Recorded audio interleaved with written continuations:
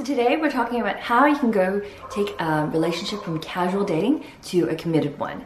And this is a pain point for a lot of my clients who have no issues meeting men and attracting good men into their lives. But when it comes to that what are we conversation, or when things get a little bit more serious, they kind of don't know how to take it from just casual dating and just friends to something more.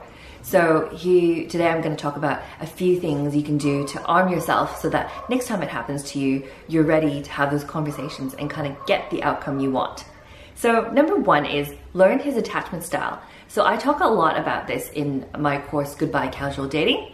Attachment style is based on science and based on research, and it's saying that people have one of three attachment styles. So one is that they're secure. Two is that they're anxious. Three is that they're avoidant. So secure means that they're very comfortable expressing their feelings in relationship. They're very comfortable in or not in a relationship. The second style is anxious. So it's one person that, when a guy pulls away, they feel really anxious about it and they kind of overcompensate because they want a guy to validate their feelings and to make them feel secure in a relationship, so they have trouble finding that on their own.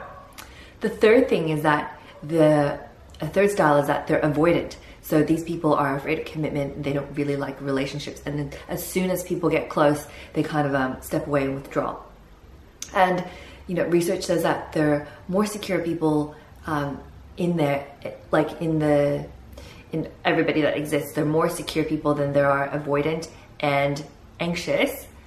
But most people who have a secure attachment style are often taken. So then you could be in a dating pool where you come across a lot of people who are anxious and avoidant, and that's totally fine. You can still have a relationship with people with those two attachment styles, but you just have to understand what they are and how you can communicate with them in a way that does not scare them off from a relationship.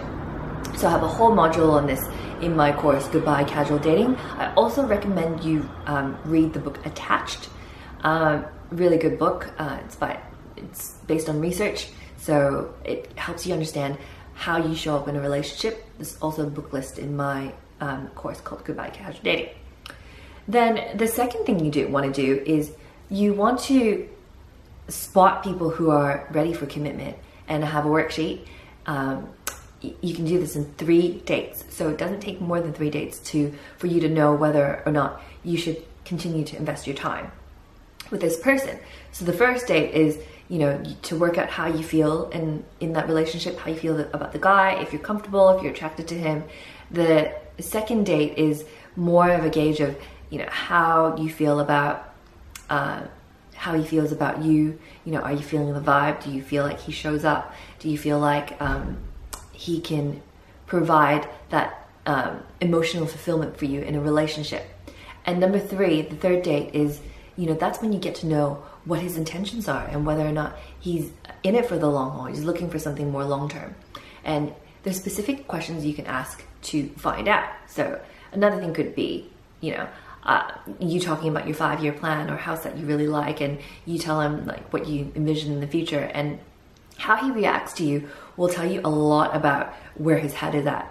So if you're talking about, your 5-year plan and all the things you want to do, and he just kind of nods or he feels uncomfortable, then you know that he's probably, not quite ready to have those conversations. Whereas, if he's sharing with your plans with you too, and there's a wife or a partner in it, then it's probably a really good sign.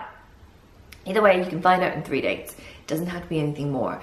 I see so many women get into date a guy for 3-6 months only to find out that they're just looking to have fun or they just want to be friends. Well, that's 3-6 months gone. You can have a couple of those relationships and find that, you spent 1.5 years just dating casually. So number 3 is, it's really important to learn how to communicate your needs. A lot of women I speak to are just afraid of asking for a commitment. So they know they want a relationship, but they don't want to ask for it in a way that'll scare guys away. A lot of women are so nurturing, they're so giving, and they put 110% into a relationship. But a guy may not have done that before. They may not be putting in 110. And from a woman's point of view, it's like, well, I did my job. Why didn't you come to the table? And a lot of this can be avoided if you just communicated what your needs are and what you're looking for at the beginning of a relationship. So I talk about, I go through and teach how to approach these type of conversations in a way that doesn't make a guy feel threatened, doesn't scare a guy away. In fact, it's just a really comfortable, effortless conversation. So those are probably the 3 things you want to look for when you're having this casual, what are we chat. If you need any more tips, keep watching these videos, give me a thumbs up or leave me a comment, and I'll do many more videos on this if you like. Also, I'll leave a link to my course, Goodbye Casual Dating, and also my mini course, which is free, to help you attract healthy love fast.